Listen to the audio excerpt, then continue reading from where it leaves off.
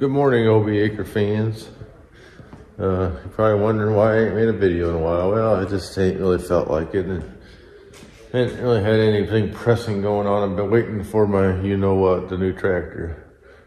And I know Mr. Ramon's been asking about it, but I'm just about as deterred as everybody. I mean, if I needed it, it would be one thing, but I don't really need it. But they're being very thorough with it. I think they're keeping it to make sure there's not, because they did do a lot of work to it. So they want to make sure before they deliver it, it's all, I'm thinking that's what they're doing. I don't know. I mean, I've never dealt with these people before, but they seem like a really nice family dealership that really wants to make it right. Being since, you know, I'm kind of a new customer, I think they probably want to make sure that I'm not, you know, ticked off when I end up getting it. But when I talked to him, texted him Monday, he said it's all done. They had the GPS. Last time I talked to him before I went on vacation was the GPS. They were having trouble getting that program. They said they got all that done. They had one other little leak they found, and they're waiting on an O-ring or something. So I'll wait till next week, and I might go over there this week. I don't know yet. It's every time you call them, or text them, it's something new, it's something else, you know. It's like, well, just one more thing, and it's going to be done in a couple of days, and this weeks go by, and it still ain't done. But I think they only work on it limited time, you know. They're not putting a mechanic on it steady, because when I went to their shop, you probably saw the video. I mean, it's full of tractors. They're working on, they got a lot of customers. They must be, they're very reputable, I think. And people trust them because they have a lot of stuff in there they're working on. So if you went in there and the shop was empty, then I'd be a little more leery. So, but anyhow, just a little bit what I've been doing, other than waiting on that thing. But well, I got the 9130 all ready to go, if you know, because he said it was coming the other day, and so I got it out and cleaned it up and cleaned the cab out. And it looks such a sharp looking tractor. They're getting a good one. I mean, engine needs probably overhauled, but it runs good. There's nothing wrong with it. So it's sitting here ready to go. And yesterday I got the 8770 out because I serviced it. I gotta check all my oils and grease everything yet. But changed all the fluid, changed the engine oil and filters, and cleaned the cab out. I got a cylinder. Replaced the gas cylinders on the hood.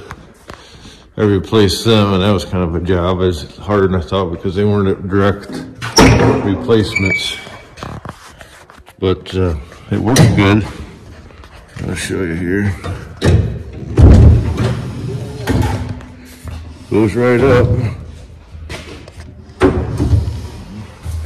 Before I always had to push it up because they were getting, I mean, they worked about half, but we had to push really hard to get it to go up. It was kind of, I replaced them, and then the cylinder and the tilt wheel cylinder, I ordered one of them. I got it apart. That wasn't hard to get out, but that's been going bad. But I cleaned all the fluids, and I cleaned it up. It was already washed, but it was a little dusty from sitting in the barn. I washed it off and I waxed it. Just getting it cleaned up. I want to check the front end, the front wheel assist gearboxes or the planetaries, and grease everything. I'm gonna look in the book and see where all the grease tricks at. Make sure I get everything. But I want to get the planter out, and I blew everything out. I want to get the planter out, and I got a plug I got to replace on that. So I want to get that. That's in the way back of the barn, so I got to pull everything out, the combine out, and to get to that's a whole day. I don't know if I'll do that today. It's supposed to be nice today, sunny in the 40s, so I might do that. And the other thing, I went to the National Machinery Show, and I purchased some stalk stompers. 2 of them just for in front of the wheels. I just want to protect my wheels. They're expensive.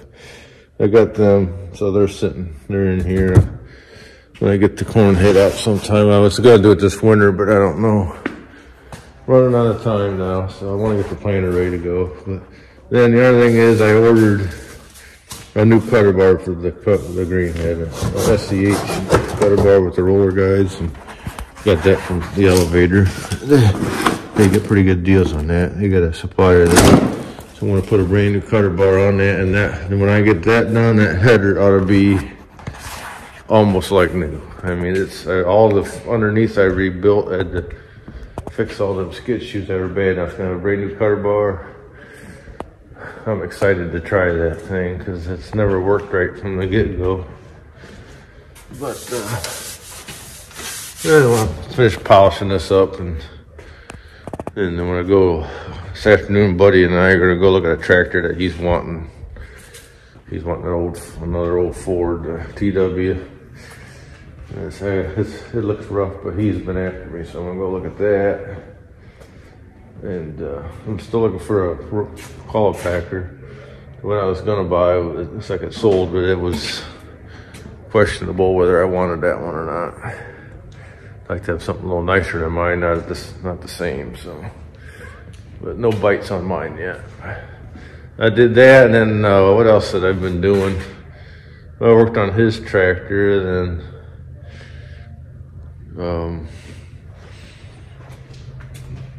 just little stuff, servicing stuff, and I've been busy. I've had some other things not related to the farm that's kept me really busy lately. I can't get into, but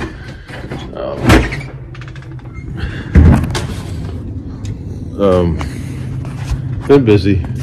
So I gotta get this. I worked on the tw20. That's what I did. I put a new remote on here, and I don't know if I showed any video on this power steering motor. I had to take out. There's a seal. There's a goofy seal they put in them. I had to replace that. I took the whole power steering motor out. That was kind of a pain. Replaced these knuckles. Were bad. So I did all the steering. The steering should be all rebuilt now on this thing. It had a leak, an intermittent leak, and there's a big rubber. The planter's way back in the corner. I gotta get this. I also gotta get my seed wagon out, my big wagon, double box wagon. I can get that dug out because it'll be at least another month, but they'll be bringing me seed. All right, I'm back. I wanted to show. This is the seal that I replaced in the tw20. It's like slides over, and it's goofy. I thought it was like O-ring. So here's this whole thing. You slide inside that housing, then it squeezes it. Well, I just wanted to make a recommendation. I ordered this kit from, was it All States or something? It has a upper seal kit, and it comes with this, but it wasn't the right size. It was too short, so it didn't work. I just went to a dealer. I went to Streakers in Fremont there, New Holland dealer, and I got it for 84 bucks, but it was the right one that fit in and it sealed it up. So, moral of the story is, don't waste your time getting an aftermarket one. If you have a leak on one of them, just go to I know it's expensive, but you just need that seal. If nothing else is leaking, which mine wasn't leaking anywhere else, I just replaced that seal, and it was, I mean, money well spent. If you wanted to replace the whole motor, it's like $1,200. So I wasn't going to do that, but yeah, I worked on that tw20 quite a bit. I replaced a bunch of stuff, serviced it, and I forget what all I did, but it's basically them leaks and them steering knuckles. So I'm still waiting on my other one. I'm really getting anxious now. They said it's done. I'm probably gonna go this week and look at it. I'm busy today and tomorrow, I think, so maybe Friday. So anyhow, that's what I got going on. I got that cutter bar kit, and I'm debating on where to pull I gotta pull the grain header out anyhow to get everything else out. I might just pull in the shop and put that cutter bar on if I get time. I mean, that takes some time to do that, and it's nice. I like working on stuff like that in the winter, instead of the summer, because I don't like sweating, and it's when it gets, once spring starts, I won't have any time to work on anything until summer. And I don't like working on it in August or September like before. It's always so dang hot. And it's just nice working on it in the wintertime. I don't, other than the planter, I don't have a lot to do to the planter, just that plug to replace. So I don't have a lot to work on. So anyhow, that's where I'm at. In case anybody was worried about me, I'm sure everybody was on pins and needles when they were wondering what was going on. So there it is. So hope you enjoy the video, and hopefully there's good news coming soon. Thanks for watching. Oh, good morning, and welcome to another exciting edition of OB Acres. Just wanted to, it might be, this is kind of an instructional video for anybody working on old junk farm equipment, planters mostly. Because my planter is an old piece of junk, but it does work really well, and it isn't worth much, so I want to keep it. It does a nice job. A couple of years ago, I don't know how long ago it was, I smashed this plug connected to my wiring sensor that goes back. When I folded it, it got caught and it got smashed. And it worked for couple of years. I don't know how many years it's been. Well, last year it come loose and the pins got smashed. So I ordered new parts from Shoop. The wiring harness kit. These two, it's just, you get a new plug. You get the pins. I got a male and a female version. I ordered the little, I used to have one of these. This is the kind of stuff I did kind of for a living with electronics and stuff. So I used to have one of these pin pushers that pushes the pins out. If people ever seen these, you put it in there. I can show it, but you put it in there and it pushes the pins out. The old pins, there's a little thing that goes up and down in there. It works really well, but some of the pins are damaged. Well, they give you all new pins for it. And I had this wiring crimper from my previous job. I didn't have the right jaws, so I went online and I ordered the jaws, and somebody's gonna ask me which jaws I ordered. There's a lot of different kinds, but you just gotta research. Well, it shows the number on here. If you see it, I don't know what it's 12, 10, and 15, and 20, and 18 gauge. And I forget what these are called, but if you get online and research it, you can figure it out. But this was for a coax. This used to be an Allen Bradley, but it's actually a Klein. Klein makes it for them. Klein and some other company had the exact same thing, but I just went and ordered the jaws and put them on there, and it works fine. So now I gotta, some of them are damaged. I just did one, so I gotta redo all of them. So you put it in there like that. See, it's in there. Just, you don't crimp it all the way. You just get it clamped. It'll stop and it'll hold it. Then you put you strip the wire back a little bit. Strip the wire back and stick it in there, and then you just crimp it down. This is the end result. This is the finished one, so that's the way it works. So I got all them to do, but it's a nice wintry day. It's actually it's pretty nice out today, but this is one I just got the planter out yesterday. I had to reorganize all the equipment to get it out, pull it out of the back corner, and I want to do some work to it. I don't plan on doing a lot to it because I'd like to get a different planter eventually, but this thing probably needs work done too. I've rebuilt it a couple times, all new blades and everything a few years ago. So I think the blades are still all right, and I put all new fertilizer on. I've seen, there's a video if you research 7000 planter. I've replumbed all the hydraulics have been redone, and the markers are separate now, and I'm pulling with my Genesis, so it actually works pretty good. But eventually, I like to go to a 16 row, and if I do change, and actually you can buy them cheaper a lot of times. And I want to get this fixed. And then the monitor always worked great. It's got a population monitor and all that. Worked just till I damaged that last year. The last field just quit working on me. So I'll get that replaced, and then I'll check it out, make sure I'll hook it up to the tractor, and I'll turn the monitor on, and it'll tell me if there's any error, any faults once I do that. So, real exciting work, but it's set down. Like I said, I'm out here to work on that today. So, this one, I might post this video. I haven't posted any today yet, but I'll post it sometime today. Still waiting on my tractor. I haven't heard anything, and we got some other deals going on, so I'm not a big hurry for it. But they said it was done, but they just needed an O-ring, is all he told me. But, this come loose. What happened there? Figure that out. Have to work on that.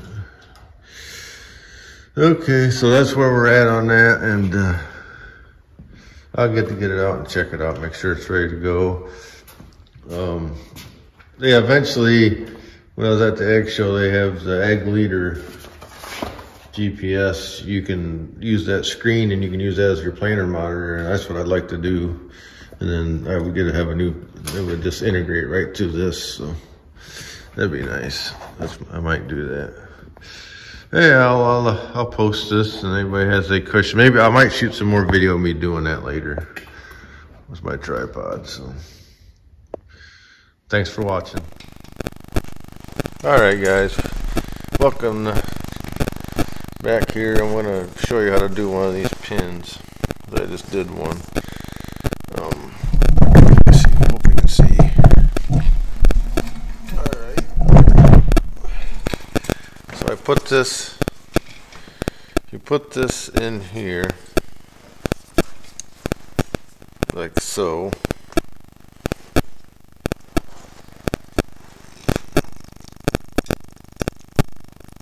Get it started.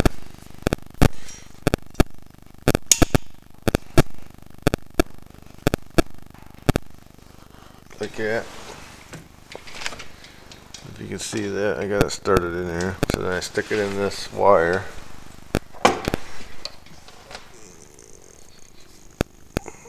Stick it in there so the strip part is in there far enough.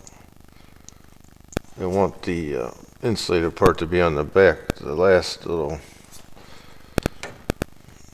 there's a little clamp at the very end of it. I want the insulated part to be on that, so it kind of holds it in place and it don't break off easy. Just like that there.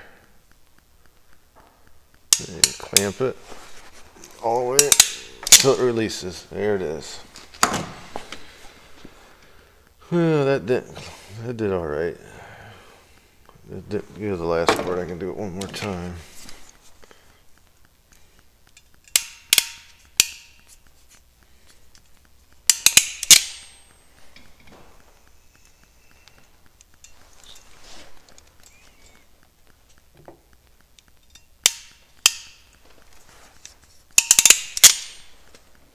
There, that did it. And that's the finished product. As you can see, it's clamped really nice. Some of these are not broke. This one needs replaced. This one needs replaced. I don't know if I should replace them all, but some of them are alright. This one needs replaced. That broke off. They all broke off when they were from the probably when I was pushing them out of the holder. And this thing, this pin push, I was trying to show you that earlier. Let's go over here. I'm going to show you this. How you push these pins out. Some of these holes are oblong because they got smashed, but you stick it in that. You stick it in that hole there.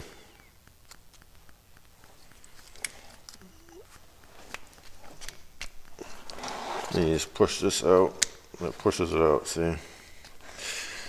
Pushes that pin. That one's probably reusable, but that's the female end of it, so I gotta do that one yet.